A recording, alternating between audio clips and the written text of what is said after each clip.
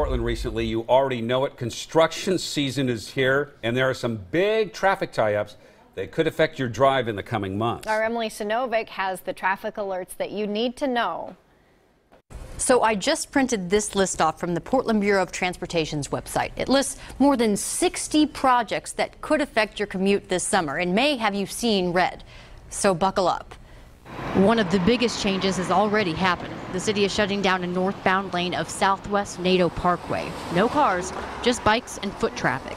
Why? Well, starting this weekend with the Cinco de Mayo festival, the city says hundreds of thousands of people will come through Waterfront Park throughout the summer for all of the festivals. The idea is to get rid of the bottleneck on the paths and give the crowds and bikes room to breathe. A couple other projects to watch out for. Hawthorne will be closed from Southeast Cesar Chavez to 50th for sewer work the next 3 weeks.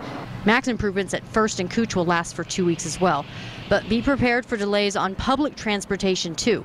TriMet says the 30-year-old system needs some much-needed repairs, so the number of trains running will be cut by more than 25%. TriMet is trying to make getting around town simpler for cyclists who use public transportation. A new committee met Monday night to talk about ways to simplify travel from bike to train. Especially around rush hour, we have a lot of people on our system.